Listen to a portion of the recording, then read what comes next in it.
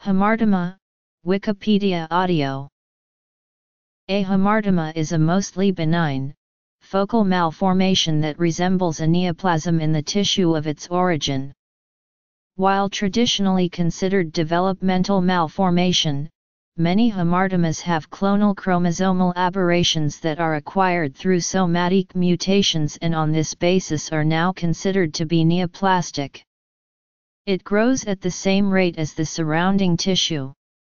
It is composed of tissue elements normally found at that site, but they are growing in a disorganized manner. Hamartomas occur in many different parts of the body, and are most often asymptomatic incidentallomas. Additionally, the definition of hamartoma versus benign neoplasm is often unclear, since both lesions can be clonal. Lesions such as adenomas, developmental cysts, hemangiomas, lymphangiomas, and rhabdomyomas within the kidneys, lungs, or pancreas are interpreted by some experts as hamartomas while others consider them true neoplasms. Moreover, even though hamartomas show a benign histology, there is a risk of some rare but life-threatening clinical issues such as those found in neurofibromatosis type I and tuberous sclerosis. It is different from choristoma, a closely related form of heterotopia. The two can be differentiated as follows: a hamartoma is an excess of normal tissue in a normal situation, while a choristoma is an excess of tissue in an abnormal situation.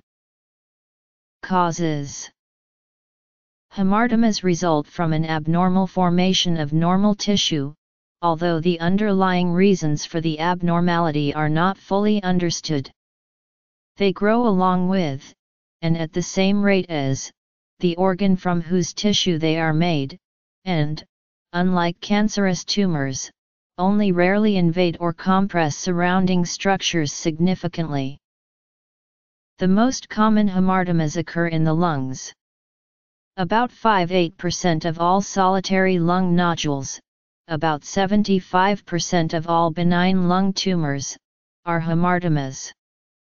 They almost always arise from connective tissue and are generally formed of cartilage, connective tissue, and fat cells, although they may include many other types of cells. The great majority of them form in the connective tissue on the outside of the lungs, although about 10% form deep in the linings of the bronchi. They can be worrisome, especially if situated deep in the lung, as it is sometimes difficult to make the important distinction between a hamartoma and a lung malignancy. An X-ray will often not provide a definitive diagnosis, and even a CT scan may be insufficient if the hamartoma lacks the typical cartilage and fat cells. Lung hamartomas may have popcorn-like calcifications on chest X-ray or computed tomography. Lung hamartomas are more common in men than in women, and may present additional difficulties in smokers. Some lung hamartomas can compress surrounding lung tissue to a degree, but this is generally not debilitating and is often asymptomatic, especially for the more common peripheral growths. They are treated, if at all, by surgical resection, with an excellent prognosis.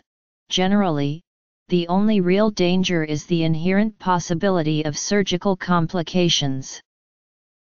Cardiac rhabdomyomas are hamartomas composed of altered cardiac myocytes that contain large vacuoles and glycogen. They are the most common tumor of the heart in children and infants. There is a strong association between cardiac rhabdomyomas and tuberous sclerosis. 25–50% of patients with cardiac rhabdomyomas will have tuberous sclerosis, and up to 100% of patients with tuberous sclerosis will have cardiac masses by echocardiography. Symptoms depend on the size of the tumor, its location relative to the conduction system, and whether or not it obstructs blood flow. Symptoms are usually from congestive heart failure. In utero heart failure may occur. If patients survive infancy, their tumors may regress spontaneously. Resection in symptomatic patients has good results. One of the most troublesome hamartomas occurs on the hypothalamus. Unlike most such growths, a hypothalamic hamartoma is symptomatic. It most often causes gelastic seizures, and can cause visual problems, other seizures, rage disorders associated with hypothalamic diseases, and early onset of puberty. The symptoms typically begin in early infancy and are progressive, often into general cognitive and/or functional disability. Moreover, resection is usually difficult, as the growths are generally adjacent to, or even intertwined with, the optic nerve. Symptoms tend to be resistant to medical control. However, surgical techniques are improving and can result in immense improvement of prognosis. One general danger of hamartomas is that they may impinge into blood vessels, resulting in a risk of serious bleeding. Because a hamartoma typically lacks elastic tissue, it may lead to the formation of aneurysms and thus possible hemorrhage.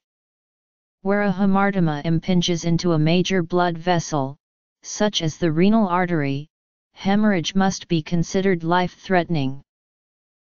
Angiomyolipoma of the kidney was previously considered to be a hamartoma or choristoma. Hamartomas of the spleen are uncommon but can be dangerous. About 50% of such cases manifest abdominal pain, and they are often associated with hematologic abnormalities and spontaneous rupture.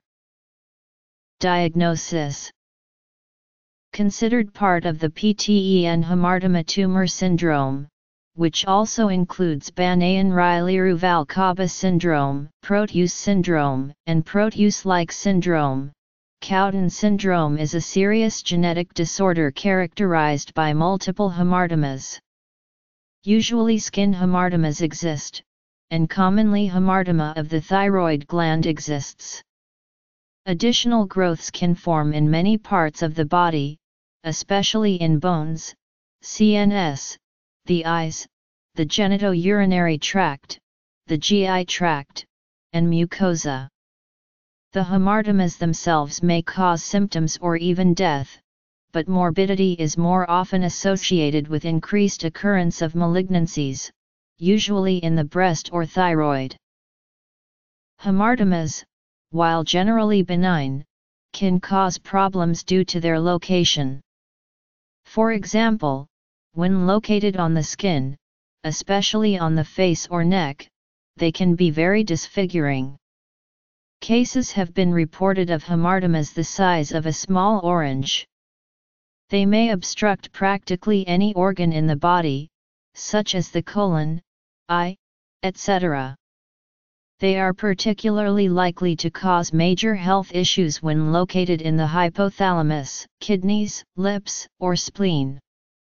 They can be removed surgically if necessary, and are not likely to recur.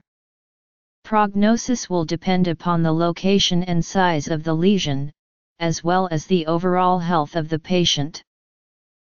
Types: lung, heart, hypothalamus, kidneys, spleen, and other vascular organs. Cowden syndrome. Prognosis: